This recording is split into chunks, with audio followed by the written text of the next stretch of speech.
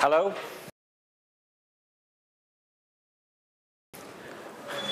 I'm surprised to see some people still at 6 o'clock in the evening, so that's pretty impressive.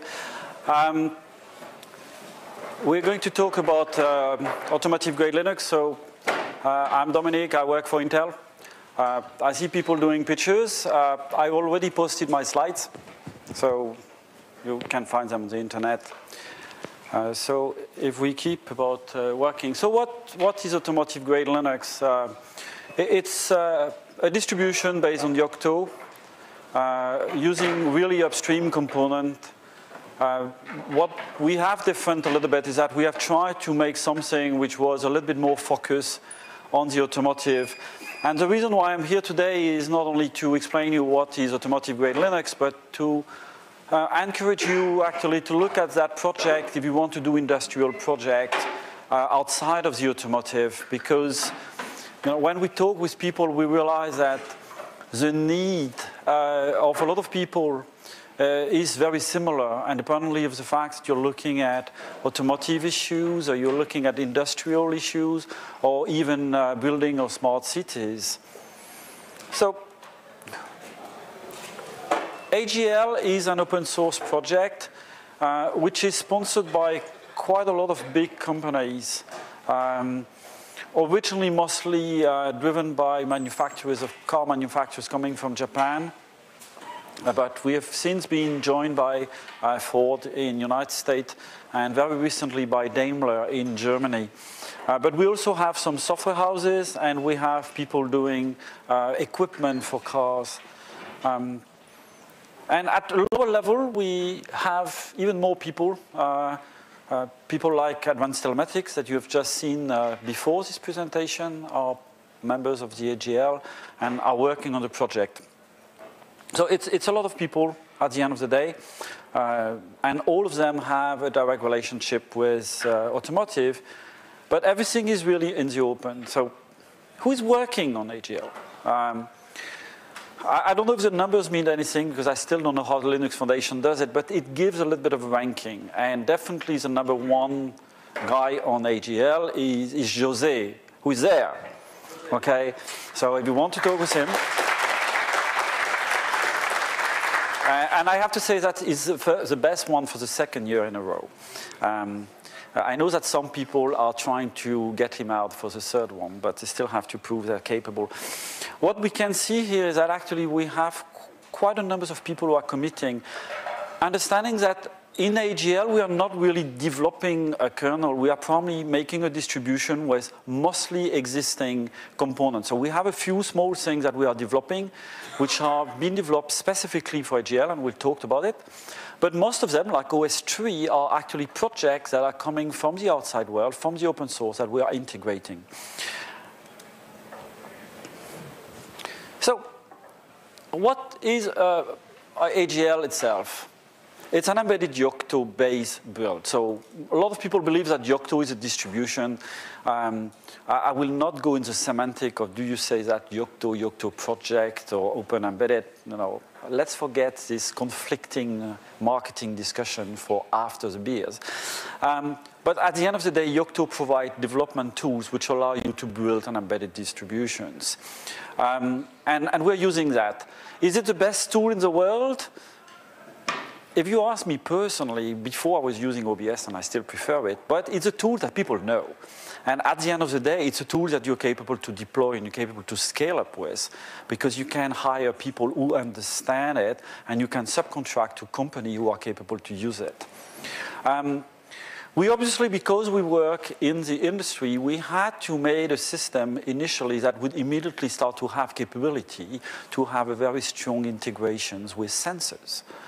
In the cars, you have a lot of sensors, and obviously we had to get that readable by the software. We could not have a desktop UI. Nobody wants to drive a car with a mouse.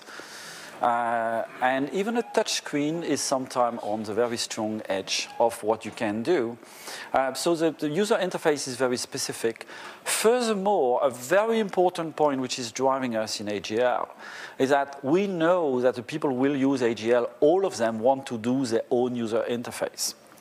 So we cannot do what we do in desktop, where you either use GNOME or KDE, and then you have a few exceptions, people using one of the 200 different desktop available on Linux. But the majority are there, using either GNOME or KDE. Now, in automotive, every car manufacturer wants to have his own UI, and actually in every car series, they want to have their own UI as well. It's a huge differentiation. It's actually likely one of the most important ones. So we had to think from the very beginning of making an OS with a distribution that would not be assuming any type of UI. When it comes to the technology of the UI, we also had very strong differentiations. You know, some people are saying, we're going to use Qt. And some say, yeah, we don't want Qt because we don't want to buy the license, and the GPL3 in a car is not really something we can afford to put in. And you know, some others said, we're going to work with HTML5, but on the other side, on some CPU, having a very performance browser is still a serious challenge. So not only on the design of the UI we could not agree, but actually on the technology of the UI. We know that we cannot enforce anything. One specific thing which is very different from a desktop in a car, you have specific buttons. Typically, they are sitting somewhere between the dashboard and your steering wheels. And you have a lot of them, so you have to manage them. And in modern car, you have multiple screens. The one that we all know is the one where we have the GPS, somewhere with a radio in the middle, normally, of the console.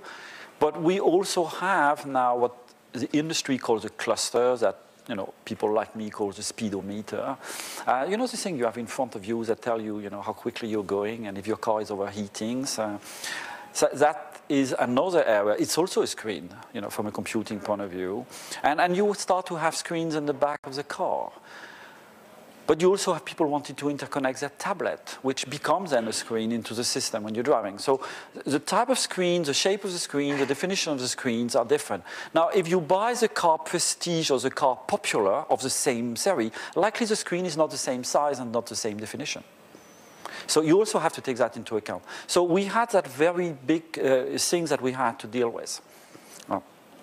The second big thing in Linux was that we had to deal with a managed device. And this is a big importance to understand. You know, in this world of the FOSDEM especially, we have a very strong open community.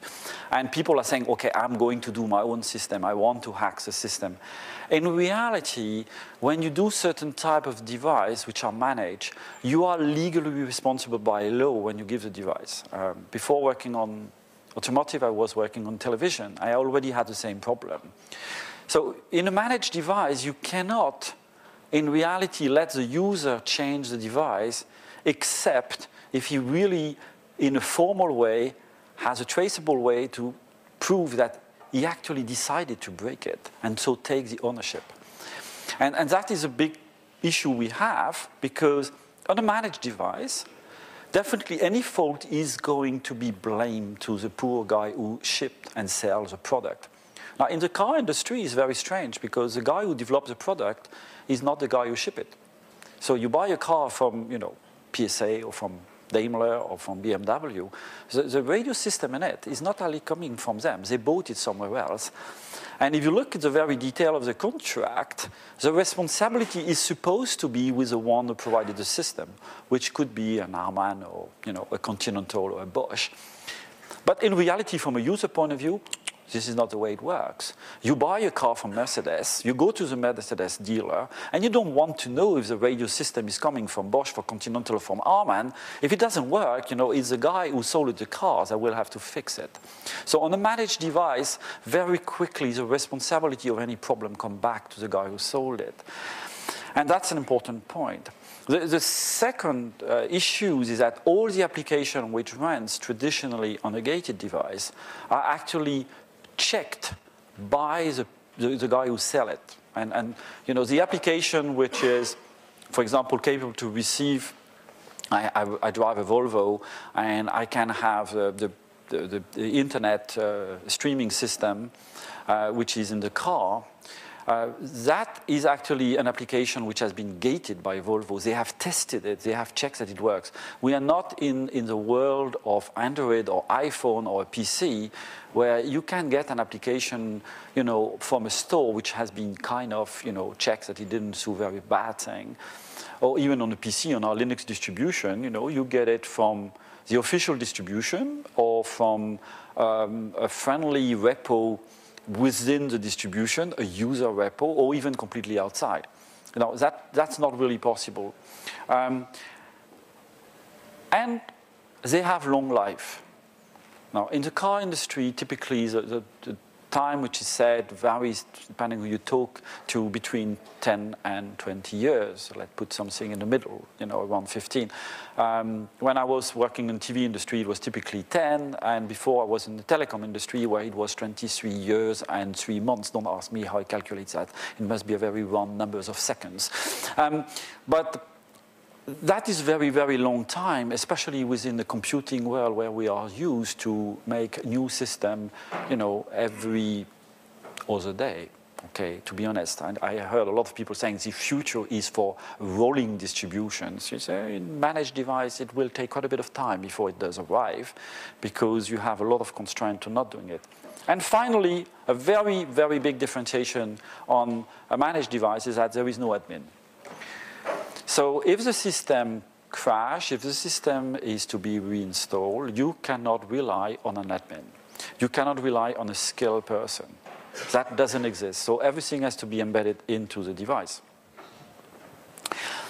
Now, this is what we did in the automotive industry. That's what has been driving us, and this is what is still driving us. Now, the reason why I wanted to present that is because we believe that between the automobile and the industry in general, and even in certain type of complex building or smart cities, there is a very, very strong synergy.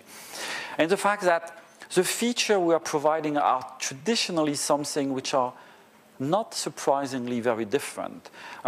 Yes, we have speed, position, and sensors. Now, the fact that you have a speed, position of the sensors for milling machines or for knowing, if the lights are working well in a city or if the door are open in a car, it actually doesn't make any difference. From a software point of view, it's exactly the same type of framework. The UI is dedicated and is very unique. It's exactly the same. The UI is from a lift is going to be very different from the UI you are going to have on a machine which is controlling and weighing trucks when they get out of a quarry. So you will have different UI every time. You will have dedicated entry buttons. You're going to get multimedia features. Now, on a milling machine, you don't have multimedia feature. Okay. While the guy is working on his machine, nobody is going to let him access, his best streaming stuff so he can see series. But in a lift, you're going to have a multimedia because they want to do advertisement. So it's not uncommon to see them. You're going to have an emergency phone service quite regularly. A lot of devices will have an emergency call. It might not be over a phone. Typically in the factories, the machines will have an emergency system that will have to connect on a phone, especially the guy working alone. So this type of services are not unheard of. And finally, it has to be remote diagnostic as well. So it's not very different. We have the same things. From an implementation point of view, we are not different either. This industry is using Linux. I'm sorry to tell to the people who believe that Linux is the best and everybody should use it because it's the best. They didn't use Linux because it's the best and because it's the nicest. They used it because they had nothing else and could do the job. Okay, and quite often it was a connectivity into the network which was one of the drivers to have to select a Linux. And we come back to this issue of connectivity. What type of bus do you have? In the industry, you have plenty of different type of buses. Are they all managed by Linux? Yes. So we already have that. Okay. If you are remote, what are you going to have? Likely a 3G or a 4G. Do we have that capability? Oh, yes, it happens that we integrate actually it for the cars. So this is type of things we have. And it has to be 100% remote support. When you have a factory calling you, you sold a big machines, and you're living somewhere like me, in Brittany, in the very west of France, and you have a guy calling you from Denmark and say, my production line is stopped. you're not going to tell him, okay, let me look at the train table and I'm going to go to see you, and next week you will have someone who maybe will be able to fix your problem. It's not going to be very good. In general, you're going to say, okay, that's your machine, I have that contract with you, and I'm going to log on your machine, I'm going to try to start again your factory immediately. So we are on a very, very similar type of things.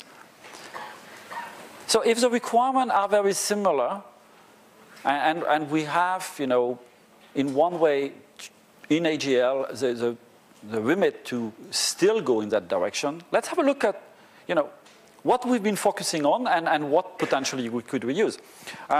We are focusing on the core OS. That's a very important thing to understand. In AGL, we are not really trying to do the application.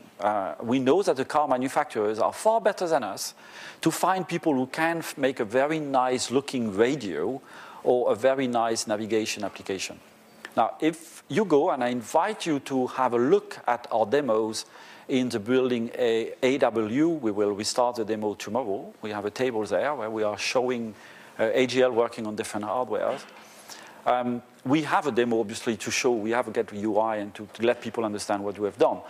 But this is not what we're focusing on. We are really focusing on the core of the OS, which allow you to build what you need on. We are working on a reasonably recent type of code. So we are based on Yocto 2.2, which was released just before Christmas. Okay, for some of you, this is ancient, almost prehistoric. Okay, it was last year. For us in the industry, that's very new, okay, and still very green. The kernel we're using are either 4.4, 4.8. I am going at least on the Intel side where I work pushing to 4.9 because I need a few features. So we are working on kernel which are definitely reasonably recent, and the reason is because we'll see later we are using some security features from this kernel.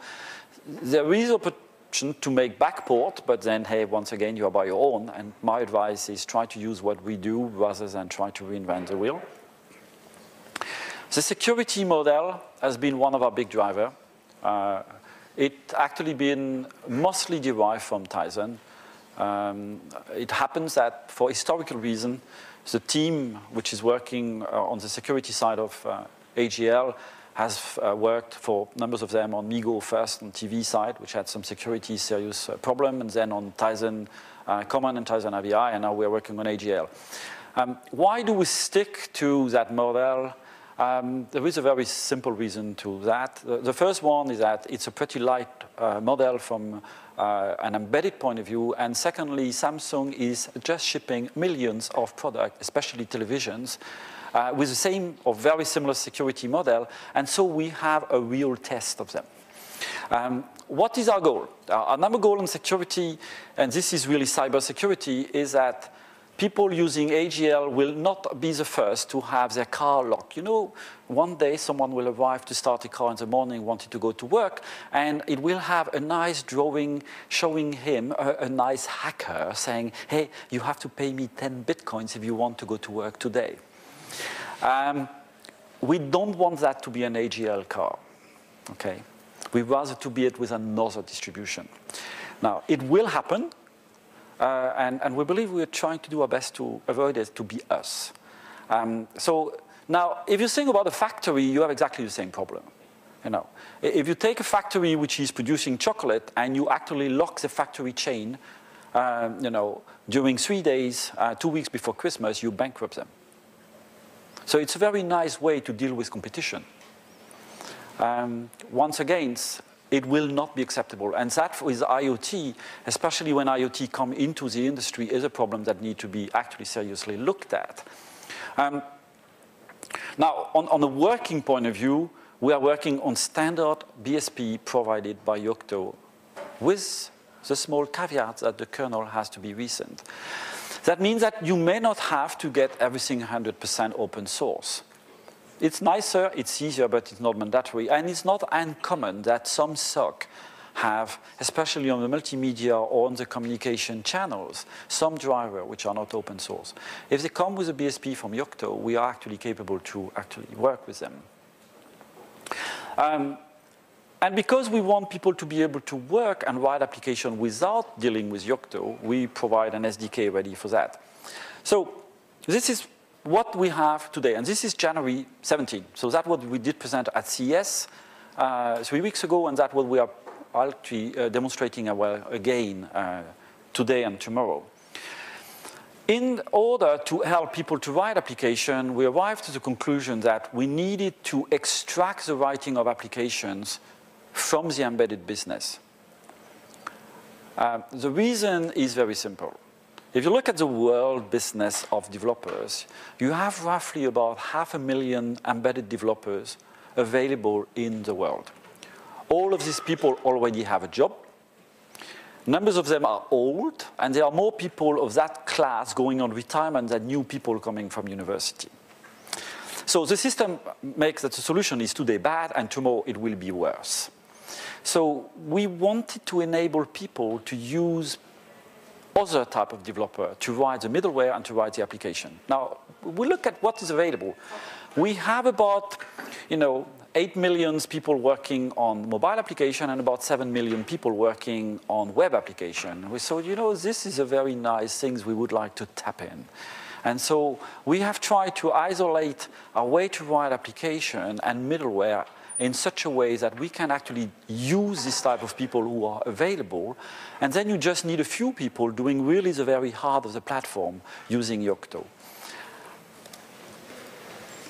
So from an architecture point of view, it's pretty traditional. It's not very easy to read. You will have to download my slides.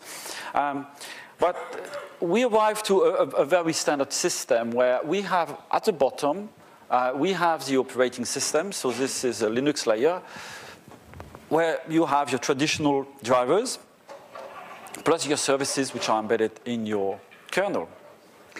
On top of that, you are going to provide services, and those services are typically what we call the middleware.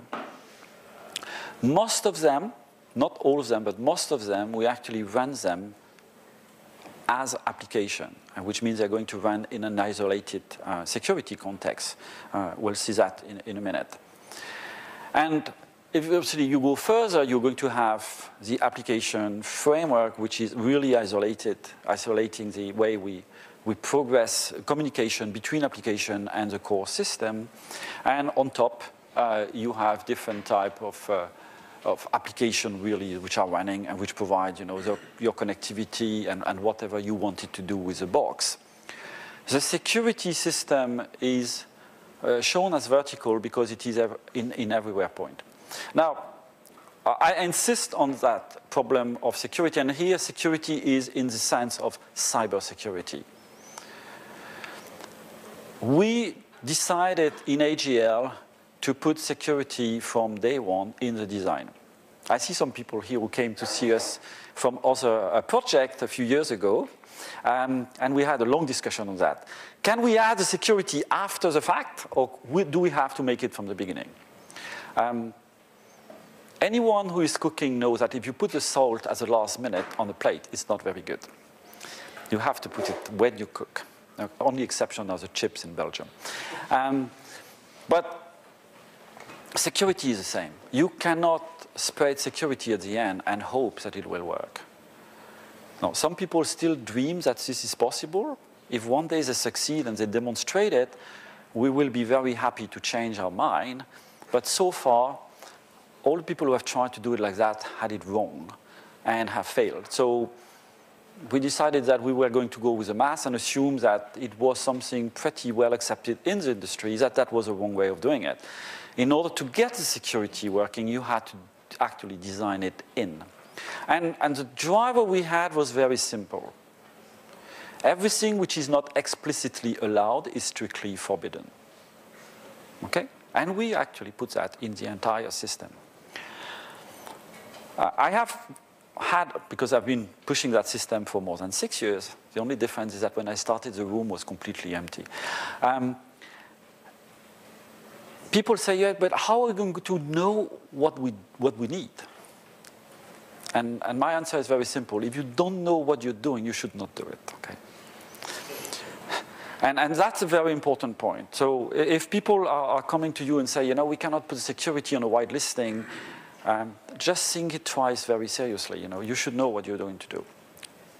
And once you have decided that you were going in that model, you have to provide a model to implement it. And the way we actually implement it is a set of functionality.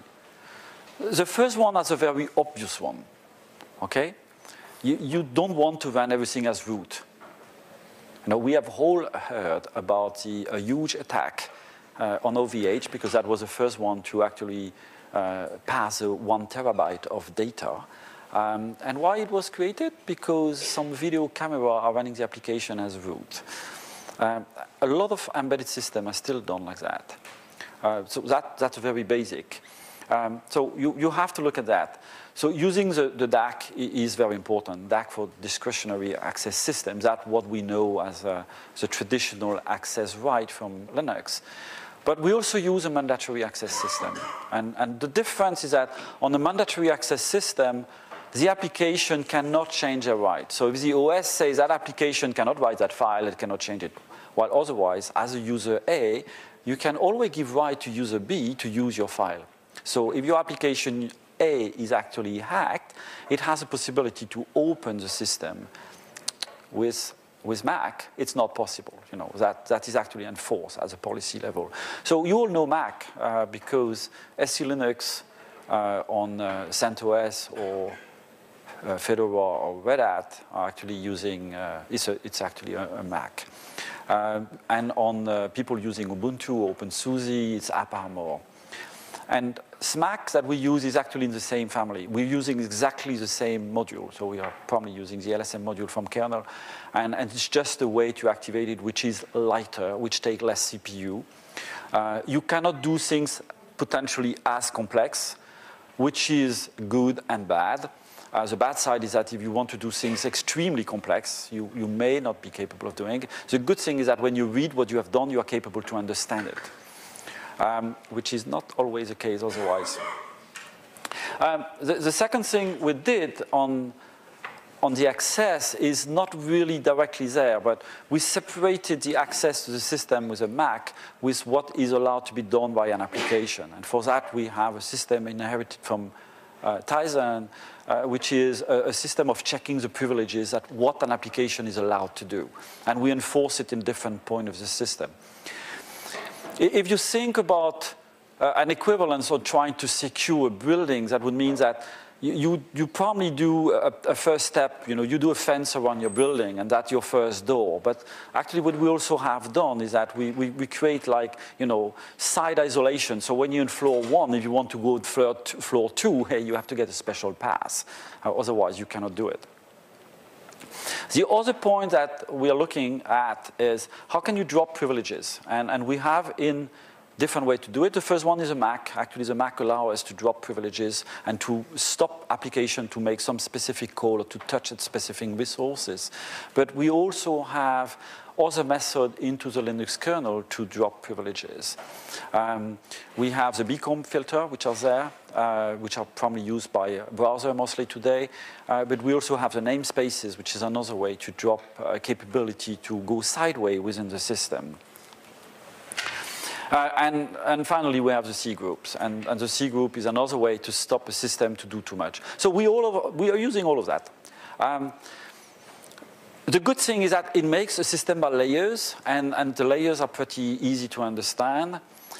Someone told me, yes, it looks like an onion. An onion have two particularities. One, they are stinking, and the second one, they make you cry when you use them. Security could make you cry when you use it, but it will make you less cry that if your customer gets his system locked. So it's a question of deciding what is more important. Once you have segregated your app from your OS, you really have to think now, it's very great, I have an OS, it's completely locked, how am I going to execute anything? And that's where the application manager comes in. And you heard our friend talking about OS 3 before, explaining that the application framework was creating some side effect to his system. Yes, it does. And obviously, the installation, the running of an application, the delete of an application is done through the application framework and is not part of the image. Now, people using desktop are very used to that system because that's the way you use a desktop. In embedded, it's significantly less frequent. Now, our phones are working in that way as well. So it's not a complete new system. But for embedded people, it's a little bit new. The security manager is a complement to the Mac, and this is enforcing what an application is allowed to do. Remember the initial statement, everything which is not explicitly allowed is strictly forbidden. So that's the principle. If an application, when you install it, has a right which is described in the metadata, to say that this application is capable to talk on the network, then it will be allowed to talk on the network. Otherwise, it will not be allowed to talk on the network. So that is provided as a tool, and we're using a project, an open source project coming from Samsung in Poland called Sanara. And finally, we have implemented a system of service binders.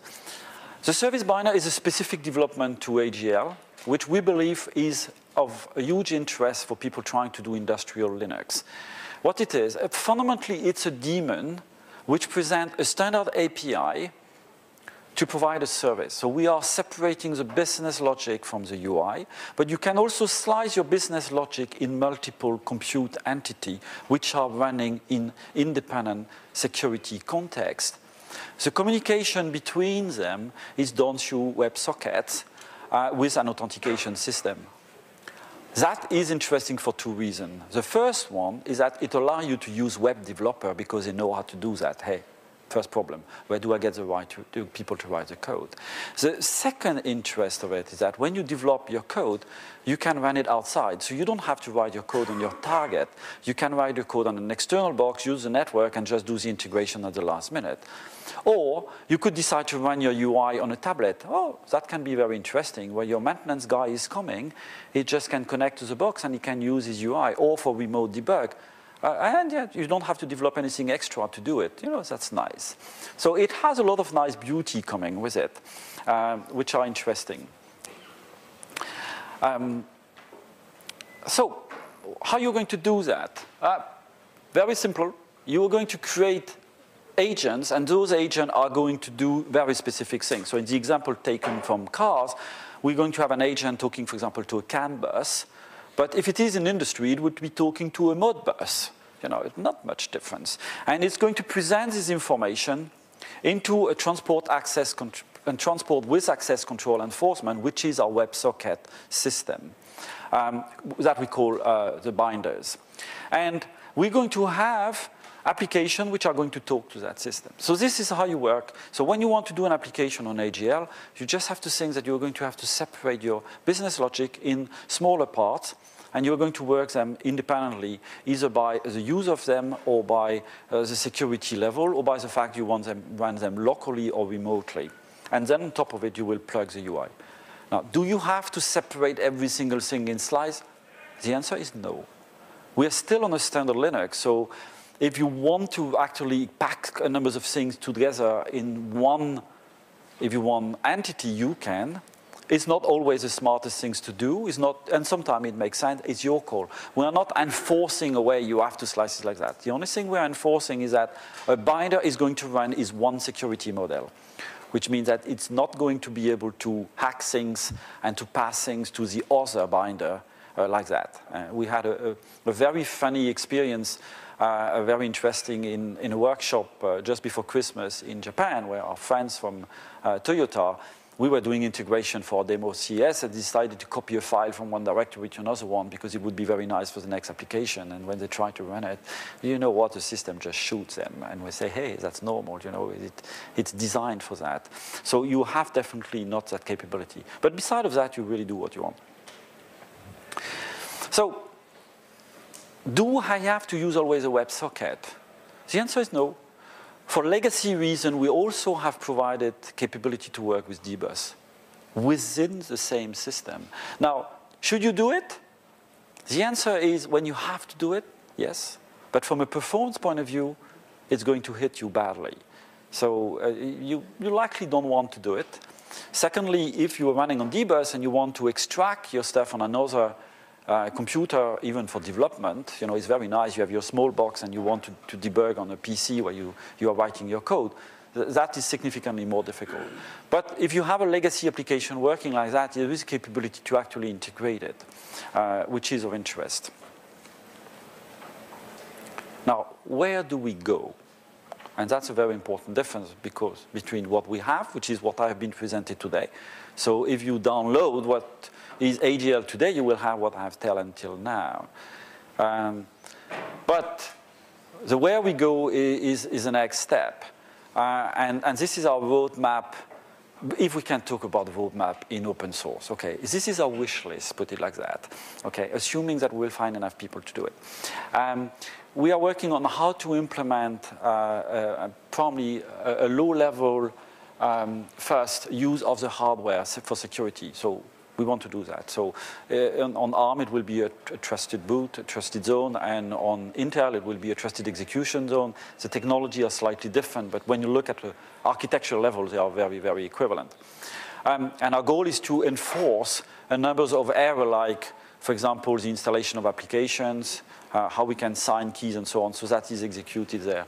The other area of work is on the hypervisor, and especially on low-level hypervisor. We are looking at an open source project called Jailhouse. Doesn't mean we will use that one, but definitely so far that's the one we're looking at, because we don't know any other equivalent in open source. And the idea is how we could actually let some very critical function be executed in an isolation in such a way that if Linux crashes, this function stays. So if you do a lift, it could be of interest to know that, if your multimedia player is for any reason crashing your Linux box, that's not going to make that the lift is going to fall down. Okay, it may stop it at the level 0, which is a very interesting thing to know. Or when the fire brigade is going and put the key to say, hey, this is fire, you know that the lift is going to come to level 0 and stop to work, because when there is fire in a building, the lift should not work. So this is what we are working on. We are working on that part. The other part is that we would also love, and that's likely a longer term, to have potentially multiple Linux type guests. And the idea, for example, would be to have a Linux AGL running the traditional, and potentially for playing to have an Android in the game. But that is a bit more complex. And it might not be easy to have both at the same time. So our initial requirement is really on the low-level hypervisor level to implement some critical function, which likely is actually also more in line with what the industry wants if you want to do an industrial Linux. Okay, running one user interface and Android at the same time may not be the most important things to do in a lift. Compared to have the capability to put the fire key downstairs and know the lift is going to go down to level 0.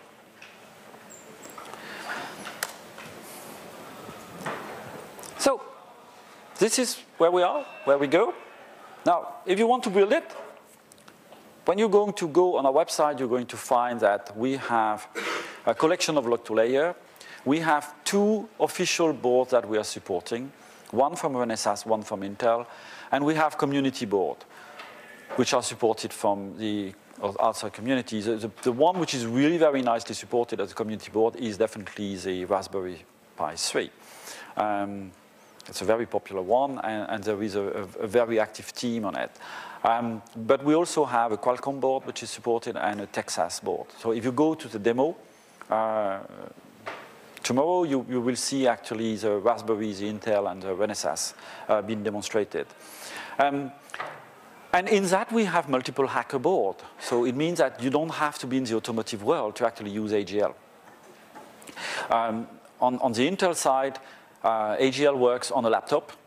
So it will work on a laptop or a NUC, but it also works on a Minoboard, and it works on a Joule, which are hacker board you can buy anywhere on the internet. On the Renesas side, it's actually working on the R3, which is kind of available on the internet. It's just coming, but it's more likely going to be next month than 6 months. And you have the Raspberry Pi 3. So you have boards you can buy and can start. So if you're doing your own design, it's something which is not stopping you. You can do all your prototyping and all your proof of concept without even have to wait for any hardware. And you have, without even bothering, a hardening from day one, which is going to be very nice when you're going to tell to your boss or to your customer, we're using a distribution where you have people who are looking at cybersecurity. It doesn't mean they have planned everything. It doesn't mean they are the best, but at least they have taken care of it. And the model they're using is actually surviving in the world on all the Tizen TV, which is all the new connected TV from Samsung, which has actually the biggest market share in the world. So we're talking about several hundreds of millions of devices in numbers of countries which are resisting today to that problem. So it's a good base compared to traditional embedded, where the only thing you have is a trusted boot, and as soon as you are connected on the internet, you have nothing. So you can try to redo the same thing. Before you have the same level of knowledge, you may spend a little bit of time. Secondly, when you tell to your customers that you use a security model which is deployed on hundreds of millions of devices, it's more credible than when you say, you know, I'm very smart and I know what I'm going to do and it will be good. So that's coming from the beginning. We provide the most critical services to start with an industrial project. We have the sensor capability, we have local and remote UI design capability, and we have, you know, all the tools to install the application, to build an image. So that's actually coming for free. And we designed it to add extra things. You know, as I've said, in AGL, we're not trying to do a system that is going to be the same in every car. We try to provide the base core OS with a few very critical elements which are very difficult to develop by car manufacturers and their provider of equipment in order to help them to speed their development. So it's the same for you. UI, we're not going to impose it. That the good thing, the bad thing is that we are not going to provide it. You will have to do your own. But on the other side, the way to develop it is pretty simple. And likely most of industrial design are going to use a web-based type of UI because that's the easiest things to implement, especially when you have to do the screen, which is remote quite often from the control unit, is a very easy way of doing it. Application and middleware are not going to be required to be developed on Yocto, which will ease the fact that you don't have to get so many embedded experts to do the job. And this is going to be a very good news if you have to do a project, because hiring them is a bit of a nightmare. So that also comes as part of it. When you will write your application, you will just have to package them. The package format we use is the same as the W3C. It doesn't mean that it has to be written in HTML5. It just means that we use the same format. Now, it can be HTML5. An application could be written in HTML5, but it doesn't have to be. And actually, what we are showing today on our demo for CS was mostly written in QML. But we still use the same format.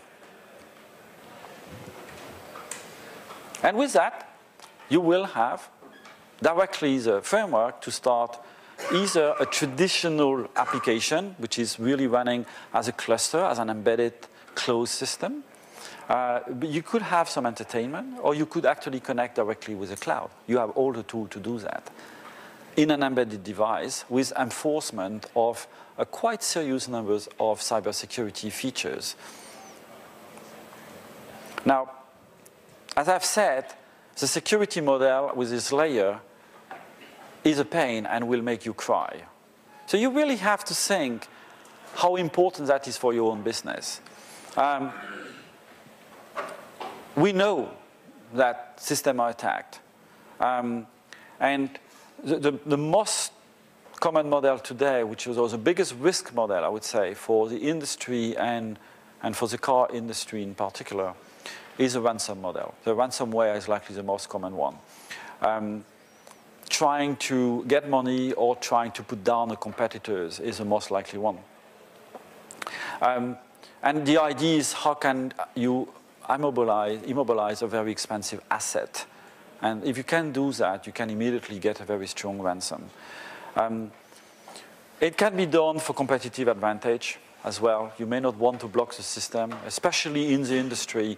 For example, having the capability to know the reject into a factory would allow you to know what the manufacturing cost of your competitor. Once you know the manufacturing cost of your competitor, you know how much you have to go down to actually put him out of business. You don't want this information to go in the public. Actually, at Intel, the yield, which is the numbers of defect of a chip, is one of the most hardly kept secret, because it worth a fortune from a business point of view. So you don't want that. And then you have the indirect side. Having your device been used to do a DOS is not something which is going to use your business. Think about these routers, without giving any brand, where the vendor recently had to say, if you want to fix the problems, the only thing you can do is to bin your stuff and buy a new one, okay? And every expert will tell you preferably from someone else. This is not good for your business. So you don't want that either. You don't want to be the easy entry point. If you develop a system which is going to go in a smart city, and that system is used to actually make attack, you're not going to sell to the second city. You will be just put out. So it's a very important thing to realize that the business is extremely valuable. The business of hacking, the business of cracking the system is extremely profitable, and you don't want to create it. So in that, you will have to take into account two big things. The first one is security fundamentals. So in AGL, we're doing it all the time. So if you use AGL for your project, you will have it de facto, as I've said, with the pain of having to use it as well. Okay? But it's coming in. You cannot even deactivate it. Okay? Some people try to deactivate it, but you have a lot of things that will not even work. So that is coming with it. And the good thing is that because we planned it from the beginning, you will be able to apply patches. Numbers of you, I'm sure, knows from embedded projects where they developed the stuff and they were stuck on a kernel, and and they see the list of CVEs that say, hey, that kernel has 300 known, backdoors. What are you going to do about it? We would love to correct it, but we cannot. Now, the good thing is because we integrated that from the beginning in AGL, we cannot make a system where we cannot change that. And because we don't do it for us, if you reuse our code, even for something else, that will come for free. The second important point is that you cannot rely on human. If you rely on human, you're doomed on security. Humans are unreliable. So you have to rely on processes. And this is an important point. Now, why are they unreliable? The first one, you don't find them. I told you there is about 500,000 embedded developers. Now, if you look at the embedded developer with a knowledge in security, I don't have the number, but I can tell you it's going to be very low. 3 they are guessing about. And out of that, 1 is there, because the reason why Jose is actually the highest committer in AGL is because he's in charge of actually most of the security mechanism. So yes, there are very, very little of them. And not only there are not many of them, but likely you're not going to be able to hire them because they have a job and they are very well paid. So it is difficult. But on the other side, humans are not reliable because they have plenty of excuse for not doing it. So if you give them half of an opportunity to not do it, they will actually let the security out. And then you will come to the final project and say, oh, by the fact, what about the security? Oh, yes, we would have loved to do it, but we didn't have time. Now, if you work with our system, the good thing is that you will have it from day one, and you will have the pain from day one, and you will learn to live with it. Now, if you don't want to live with it, use something else. But if you are interested, it's coming with it. And we don't do any black magic. The system and the basic principle of how to harden a system have been known for quite a number of years. It's just that it was only done in very expensive technology. I worked on a big project at British Telecom, and I tell that to a lot of people, which had the capability and still has the capability to cut every single telephone line in the country, 30 million houses. Did we have some security? Yes. Was the problem as bad as today? No. But it was expensive. Now, when you do a camera, you cannot afford to spend the same amount of money as when you do a full operating system for a complete telco. But with IoT, you have to. If you do a smart city implementation, you have to think about it. And that's why we are actually proposing our AGL for this type of usage. Now, there is a reason why we're pushing it, okay? Because we know that if you start to use our system, you will find bugs, you will add features, you will potentially write documentation. That would be really cute. But you know, we are going to get it back as well. So we are interested. Let's be honest. You know, it's not a free. As say our friends from Britain, there is no such free things as a free lunch. But we believe that we can provide you a real value, and that in return we will have an equivalent. Which brings me to my conclusions. Okay, we believe we can help you. AGL is definitely industry friendly. And the point is that you can reinvent your own system yourself, but some people who have been pretty well respected, at least in this community, just believe that this is stupid, as we do believe it is stupid. Now, with this, I'm open for questions. This is a view of what we can see when we fly about the place where we live, so which is a nice place in Brittany. So if some of you are coming, we're welcome to visit us. And I also have put in the presentation, which is already on the website, the link to AGL documentations, and actually a video I did posted last week on how to put AGL on an Intel Joule, which is a demo which is running, or one of the demo running on the table. With that, is there any question? Yes? You noted that there's a number of features, security features built in. Security is process driven. Do you have a hazard analysis or process in place so that I actually can decide which of these features I need for a specific situation? Or are you just turning on everything and trying to nail every door as possible? Yeah, the question is pretty complex, which is, you know, about, you know, unique features and how to track them. In AGL, we fundamentally use what is available in the kernel. We are not writing a new security feature. The only thing we do is that we try to make them available by default in a way which makes sense. But we don't rewrite things. And so far, we've been really focusing on the cybersecurity. And I know you're working more on the other side, which is a functional safety. And we hope that next year we will have something to say about that. But this year we don't. So we are not inventing anything. We just use what is available, and we try to make it in such a way that you fundamentally use it without realizing you're using it. So it's not that painful. I hope it answers the question. It's not real likely what you want to hear, but that's where we are today, and that's what we have to offer today. Yes? Okay, so do you have any team of pen testing or something to prove that the security model is really secure? It's a very valid question. That's not done yet, and we hope we will do it. So people getting in and actually trying to shake our system. We are not at that level yet where people have started to use it and shake it. It's a very beginning. To be honest, we presented at CES 3 weeks ago, and that was the first time that we were presenting applications which were running completely outside of the core OS and installed outside. So it's a bit green. We are working on it.